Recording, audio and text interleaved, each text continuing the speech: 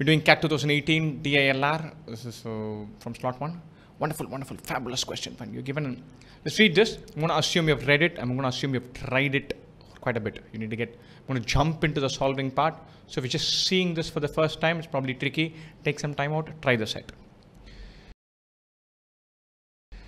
You're given an n by n square matrix to be filled with numerals so that no two adjacent cells have the same numeral.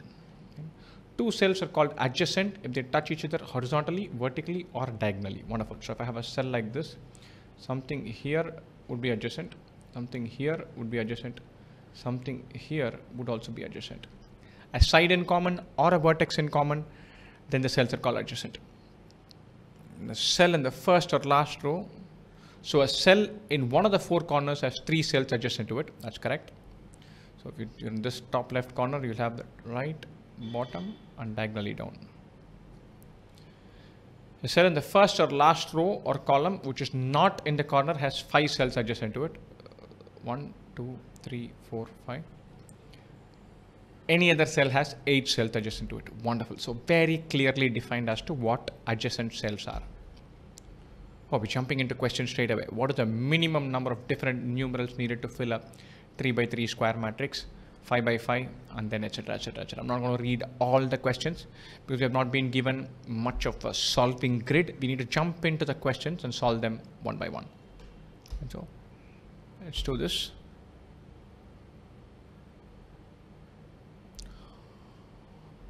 What is the minimum number of different numerals needed to fill a 3 by 3 square matrix? And so I'm going to fill numerals is I'm going to plump in 1, 2, 3, and so on. The best ways to start would be probably the 4 corner cells. Fine. So the corner cells should be all the same because from this corner cells, these 3 are common. These 3 are common. From these 3 are adjacent, not common. So for this cell, these are not adjacent. So they can all be the same number. So wonderful beginning. When vis-a-vis this, we could have some other variant where if you put this corner as 1, this could be 1, this could be 1. But then we would be able to squeeze in only 3 numerals. When three numbers with this 3 cells with the same number. And so we want to have as many as possible. 4 works. Even before we go further, remember anything that comes here can come only here. So there's an X here that can be only here. Nowhere else can we have an X. Because to this cell, all of these are adjacent. No two adjacent cells can have the same number. If this were X, everything has to be X. Everything else has to be different, not X, sorry. So I'm going to worry about this cell right at the end. The 4 corners, we put 1. And whatever we put here cannot come here, here, or here. It can come at best here. So this and this can go together and we can have a 4 right in the middle. So brilliant. So we could have 2 and 2, 3 and 3. 2 and 2, 3 and 3, and a 4 in the middle. So with 4 cells, we can fill this. Fine. So it looks like the minimum number of different numerals needed would be 4. But whenever we get answers like this, it's probably worthwhile to check to just see if we can do it in fewer. And so how do we check that? So think about this. The middle cell has to be different. X. So if we were able to do it within 3, then the other 8 cells have to be filled with 2 numerals. Whatever's in this corner can go into this corner and into these 2. But only in this combination do we get 4. 8 cells and 2 numerals. So we need to have 4 each. 5 is impossible. 4 each is impossible. So 3 is not possible. 4 works. We know 4 works, which is kind of making sure of that. Right, so wonderful question. We're getting a hang of this. We can do this with 4 different numerals. Let's go on to the next one. What is the minimum number of different numerals needed to fill a 5 by 5 square matrix? We work with a 3 by 3. That's easy. Now we filled out a 3 by 3. A 5 by 5, we can imagine this with a set of 3 by 3s. We know that if this were 1, I could have 1, 1, 1, 1, 1 here. And this set of 9 squares, it works beautifully. I could have 1 here, 1 here, 1 here. These are non-adjacent cells, but near enough. So with this one here, these three are out, but it's finding close enough. If you put a 1 here, it'll be a waste, so we'll stick it in here. So we could have 1, 1, 1, 1, 1, 1, 1, 1, 1. What do we do next? That'll be interesting. It's the best ways for filling some numbers. What do we do next? I can fill this 2, 2, 2, 3, 2, 2, 2. All these could be same. And then this could be same. Just keeping them 2 cells apart, but keeping as many numerals, as many cells as possible with the same numeral. And so this gives us 2, 2, 2, 2, 2, 2, 3, 3, 3, 3, 3, 3. We have 4, 4, 4, 4 here. Brilliant. We've managed this with 4 numerals. We don't even have to verify this because even for a 3 cross 3, we needed 4 numerals. We've already checked that out. So for a 5 cross 5 with 4 numerals, we can complete this grid pretty much entirely. And so this is just a 3 cross 3 repeated over. If you look at it, this set of 3 cross 3, and then this set of 3 cross 3, the 3 cross 3 right in the middle here. All of these are variants of the same theme. 4 corners with the same number, center number being different, and then 2 pairs outside of that. And so 4 numerals are sufficient to fill in a 5 cross 5. So the minimum number is 4.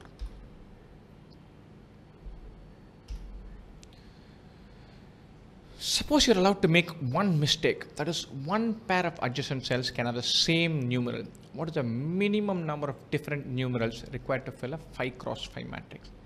5 cross 5 matrix without any errors is 4. And so with one error, maybe we can do it with 3. There's no 3 choice here. All numbers are 4 or more. It's 4. More importantly, this is jam-packed. Suppose we could have these two as same. That doesn't give us much leeway. We're using only 4 numerals.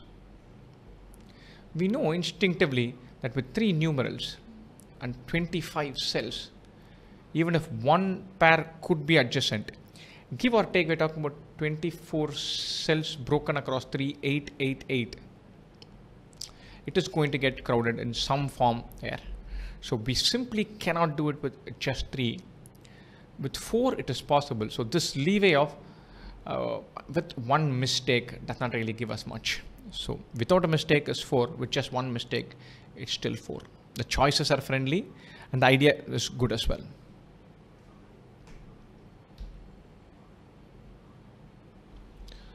Suppose that all the cells adjacent to any particular cell must have different numerals. What is the minimum number of different numerals needed to fill a 5 cross 5 square matrix?